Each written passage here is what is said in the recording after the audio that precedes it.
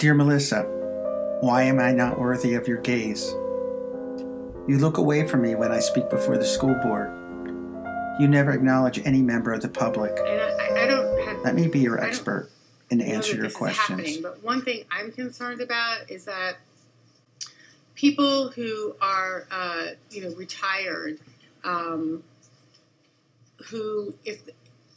since those new apartments or condos are coming online in the next 6 years, is that going to create a situation where, although there are going to be more kids coming from those apartments, where sort of retired folks now have an ability to move into a building, stay close by, where they, and then that would open up sort of single-family homes for more kids. Is that first of all, is that even something to consider? And if so, is that in the models, or is that something that could surprise us in the next few years?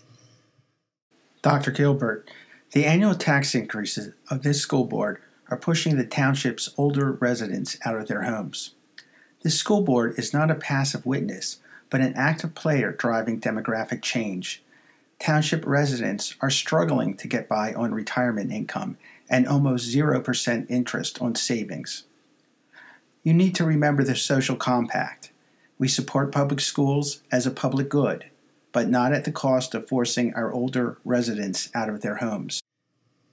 The fact that, that a lot of the new buildings coming on weren't expecting to have lots of kids, which I understand, it makes sense to me, but would that open up sort of, and so it sounds like maybe.